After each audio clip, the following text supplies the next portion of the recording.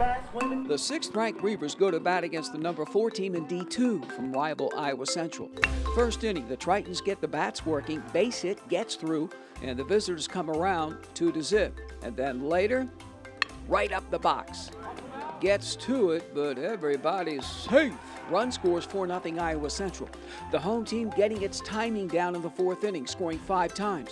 Josh Wakefield gets the barrel on it for a solid base hit. Brody Sexton, who doubled, scores 5-4 Big Blue. And then, in the 5th inning, Jackson Sorensen goes the other way, and it drops. Not 1, but 2 come home, and it's 7-4 Reavers. Clipboard out. Noah Scott gets the win to go to 6-0. Bruno Waialama, 2 hitless innings. Picks up his 4th save. Iowa Western storms back to wax the Tritons 9-4. Mindset, no matter what it is contagious. I mean, you saw Noah Scott there with a mindset of, maybe just trying to throw strikes instead of trying to attack and really, dump some heavy stuff on hitters. So he made an adjustment, and mindset is contagious for sure. Yeah, I mean, it's one thing Skip's talked about.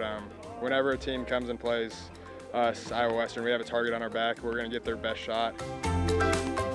My role is just to come in, throw strikes, attack, compete, and it's kind of what I do every outing.